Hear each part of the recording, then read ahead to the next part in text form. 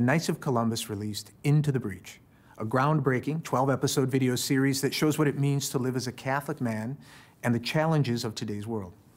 It helps men transform their lives in Christ, seek heroic virtue, and achieve greatness through God's grace. Each episode focuses on a major theme, such as masculinity, leadership, or suffering.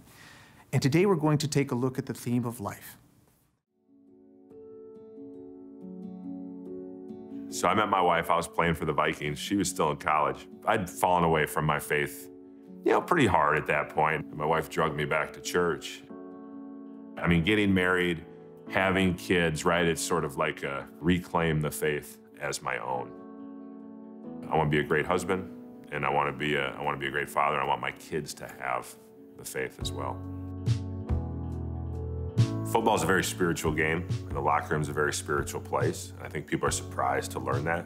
You do all these things all throughout the year, and just for a few opportunities, 10, 12, 16 games, I say it's going to bring you to your knees. So you might as well start there.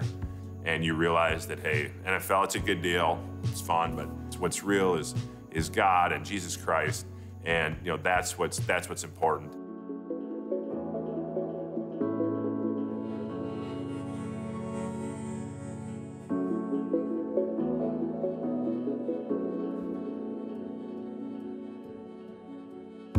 So my wife had always volunteered at pregnancy centers, and just quietly, she'd go, fold clothes, help out.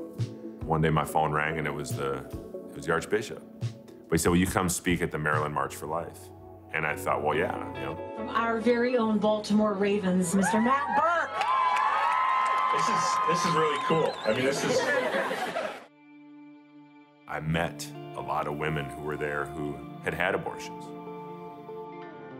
These women have had abortions, regret it, still have that pain, and yet they're here passionately marching, fighting for the unborn, wanting to make sure that other women don't make the same mistake. But I was like, that right there is proof. I mean, if you really step back and say, wow, I mean, we allow unborn babies to be killed, right? And if we're men and we're responsible for the hearts and the minds and the souls of our wives and our kids, we have to stand up to evil. That was probably the spark that, inside of me kind of lit the bonfire. Just very fortunate because of my platform to have more opportunities, stand up for the unborn and hopefully inspire others to do the same. So it's absolutely a men's issue. We march because if you've ever seen a baby being born, even though it happens millions of times a day, it's still a miracle. It's pure joy. Don't we need more miracles? Don't we need more joy? Don't we need more love? That's why we march. And at the end of the day, there's only two choices. You're either pro-life or you're pro-abortion. And we are unapologetically pro-life. That's why we march. God bless us all.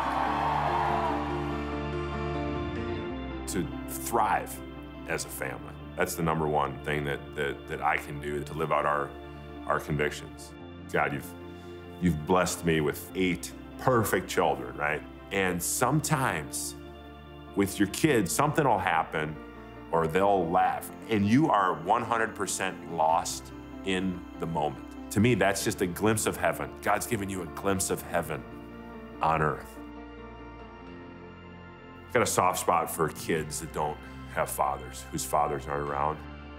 And one day my wife says, I think we need to adopt. And so thought about it, prayed about it, said, yeah, okay, we'll open ourselves up to it. 2 birth mothers chose us. It's like same time, same day, and it was like, oh, all right, God, here we go again.